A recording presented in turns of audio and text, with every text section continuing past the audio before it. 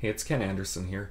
Just thought I'd make a quick video and show you what I do to find a winning design and how to make it profitable on Teespring.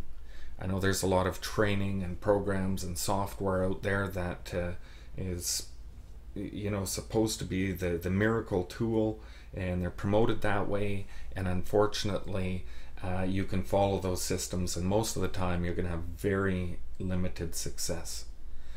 Let's go through the process of what would normally happen when it comes to designing a t-shirt for Teespring. The very first thing that's going to happen is you're going to do some searching and you're going to come up with an idea. You think it's going to make you rich, you think it's going to sell like crazy. When people see this shirt, it's going to be amazing, I'll make a pile of money. So here's what happens. Do a little bit of an arrow there. It's an ugly arrow. We send that idea over to a designer. And we say, look, I've got a great idea. We might send them some examples of shirts and say, look, this one has sold really well. I found this with a great piece of software. I'm going to target better than the previous guy. I'm going to pick up a whole bunch of sales. It's going to be amazing. The designer gets to work and comes up with, there's another ugly arrow, your t-shirt. And I'll just, well, anyway, there it is.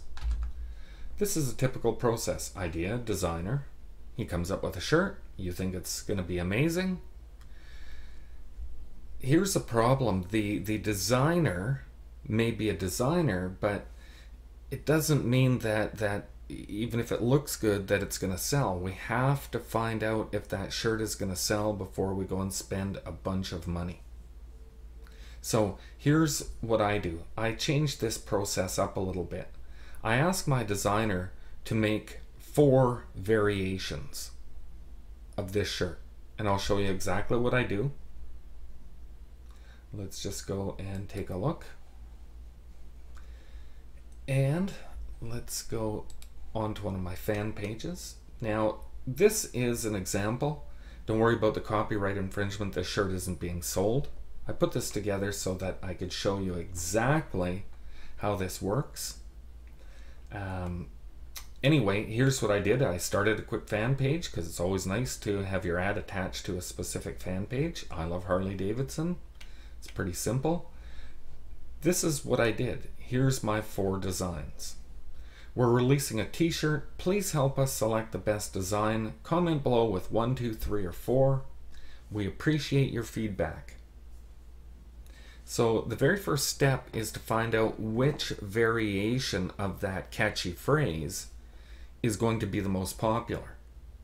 Now, it's really important that you don't confuse the most popular with commercial value. That's step number 2. The first one I like to find is which is the most popular. So here's what I did. I spent $10 and I asked people to comment. I ended up getting 134 comments. Now, the people that I targeted was the exact audience that I planned on selling the shirt to. I spent my time, I came up with a great target audience. I knew I had a good audience because I got a lot of feedback, so I knew that I had hit the right audience.